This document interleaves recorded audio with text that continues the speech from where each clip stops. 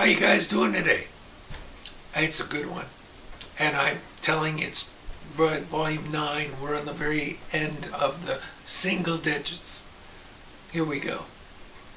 So we're on the 9th day before the end of time.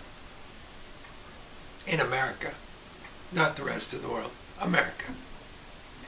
So America has been diagnosed and given a death sentence by God Himself in the form of a cross indicating a tav, in which God is going to tell us there's something happening here that's announced by heaven. This is not announced by me. This is announced by heaven.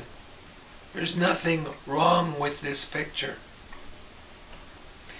Now, when I am finished talking about, being in a place of getting something from heaven, there's a different worldview that comes into place.